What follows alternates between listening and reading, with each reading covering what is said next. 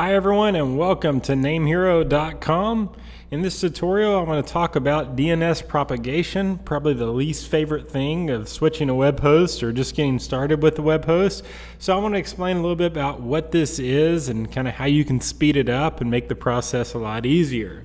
So right now I'm on the main page of NameHero.com, and of course we offer the high-speed cloud web hosting for shared web hosting packages, reseller packages, as well as VPS packages. But regardless of what you sign up with, when you start your website for the first time or you migrate from another web host, you have this period where you have to change your DNS, your domain name servers. You have to change over your servers to your domain, which essentially connect the domain with your web hosting. Now this process can take anywhere from 24 to 48 hours, but nowadays in the United States, most of the time it's completed within an hour. So I just recently typed up a blog post called How to Speed Up DNS Propagation, and feel free to head over to namehero.com/startup and look for it, or you can just simply type this in the search bar here and it will come right up. Many years ago, when I first got started online, I remember when I needed to switch web hosts, my first website was a pro wrestling website. My first really successful website was a pro wrestling website. And we were on a small dedicated server, and it was like overnight we started to get really popular really quick. And of course we needed to expand our servers. Now this is before the cloud, so we actually had to switch providers, buy a new server, switch providers, and then we had 48 hours of time where some visitors still access the old web host and some new visitors access the new web host. Well, this is a big problem because we were a pro wrestling website that posted breaking wrestling news, and we had like 20 to 30 updates a day. So some people were seeing the old site with old outdated articles, some people were seeing the new site with the new articles, and the people that were seeing the old site were pretty mad. Well, a lot has changed since those days, and back then we ended up fixing it by posting all the newest articles on the old server, and so basically for a 2-day period we were updating 2 websites, and it was a really big pain. So I want to talk about how we can make this easier for you and kind of how we go about this here at NameHero. So first of all, nowadays there's dynamic DNS providers.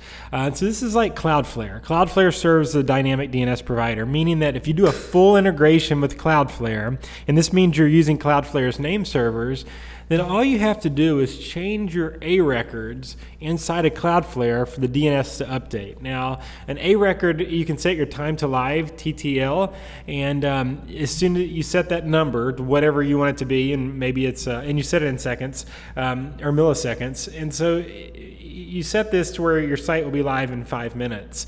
So if you're using Cloudflare with the full integration and you want to swap web host, all you have to do is change that A record to your new web host, and then it just works. Now this is personally how I do NameHero, and it's how I've done my websites, is using a dynamic DNS provider for many years. And this is because I need to be able to scale on the fly. Here at NameHero we do a lot of marketing, we do a lot of advertising campaigns, we spend a lot of money on advertising. Well, we've had times, and you know, I know this is still coming up, when we have big media buys that really hit, especially around Black Friday and we run our big specials, that we have to actually scale our site up to a bigger server to handle all the orders that come in.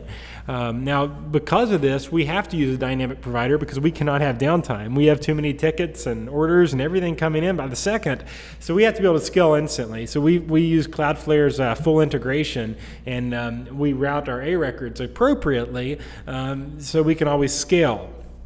Now that's a recommended route. If you have a really popular site and know that you're probably going to switch hosts or servers in your time frame, that you probably want to use one. DYN.com is another really good one that we have used in the past. But for those of you that's not a reality, let's say that you're moving to NameHero from HostGator, which we have a lot of customers. I mean, a couple of months ago, I'd say we averaged 10. I'd say nowadays we probably average 50 or so a day that are coming over from HostGator, and much because HostGator's support seems to be lackluster, to say the least. Nowadays, it just seems like they don't really care too much about retaining business. They're more concerned about getting new business. So we get a lot of people coming over from HostGator. Well, they have to switch their name servers from nswhatever.hostgator.com to NameHero's. So this process can take up to 24 hours. Now, as I said, most of the time in the United States, it takes an hour or 2 hours, but still I've seen it recently, take all the way up to 48 hours. So to speed this up, you can use a website called OpenDNS. And these guys are a DNS provider, and then Cisco recently bought them out. And they're known for providing DNS to protect networks. So for example, here at the office here at NameHero, and as well as my home, we use OpenDNS's filtering system to eliminate malicious content. So it goes, one, for the parenting aspect of it. So I've got young kids at home, and if they try to get on websites they should not be accessing, maybe sexually explicit or having to deal with illegal drugs, OpenDNS filters it. So they'll just see a message that says this website is blocked if it contains any of that stuff. And so I really like this because they filter it on a DNS level. So unlike software that they can, you can get by software is only as good as the latest update, on a DNS level it actually scans the website for this type of content and it filters it out so they don't get it. So I'm most familiar with OpenDNS with their filtering system. And again, we use it here at the office too because we're trying to run a business, right? We don't want malicious content. But not only the inappropriate material, I'm also talking about malicious sites, phishing sites, malware, all that stuff that gives your computer viruses, stuff that we don't want in our network here at NameHero. So we simply use OpenDNS and it protects us all from that. But outside of that, they have another service to where they'll actually pull fresh DNS records automatically. So even if you have let's say you're using Time Warner, or I guess it's Spectrum nowadays, Spectrum, or if you're using Charter Communications or another big provider, and your DNS is outdated, well, you can go to this IP address right here. I listed in my blog post, 208.69.38.205, and it gives you instructions on how to pull a fresh DNS. So this is very beneficial and it's very simple to use. So I'm using Mac OS X, so I could click here and you can see, go to System Preferences, click on Network, select on your connection in your list in advance, and use these for your DNS servers, click OK. So as soon as I would do this, I would pull the fresh DNS for my website. So if I just switched to NameHero, I could follow these directions and simply pull a fresh DNS. And if I'm using Windows 7, I follow these steps, XP, Vista, gosh, you're still using Vista. If I got a generic router or a Linksys router or a Netgear router or a D-Link router, so there's instructions for all of them here. So this can really help speed up the process. So if you don't want to wait, you sign up, you're ready to use your new hosting account, I highly recommend using OpenDNS. If you're not using a dynamic provider and you need to see your updated site now and you don't want to wait, use OpenDNS. Finally, setting your local host file. This is what I personally do when I'm developing or making changes to NameHero. Now, at NameHero, for example, when I'm carrying out a big upgrade or we're developing the site and working on the site, obviously we can't do that live because if we mess something up, then it's going to affect a lot of people that are on the site. So what we will do is when we're developing, we will use a development computer and we'll set the local host file to pull from a new server, from a whole different server that we're developing on. And that way that when we type in namehero.com in our browser, we're getting the development server and not the live public-facing server. So if we make a mistake or something happens, then customers can still order, they can still submit tickets, and we can develop away.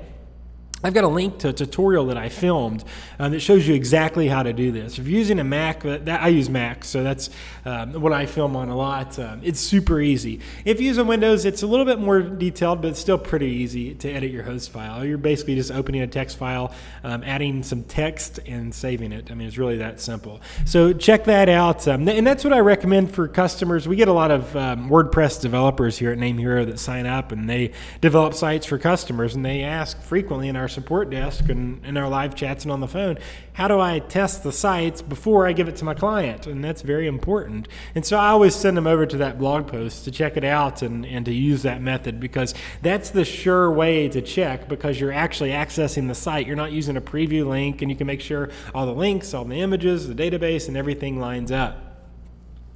Now, with all that said, at NameHero, we've got your back. So if after 24 hours or even 48 hours, if you're not seeing your new site on our servers, then you need to reach out ASAP. And feel free, if it's a couple of hours and you're not seeing it and you're concerned, you can always ask. I mean, we're not going to get mad at you.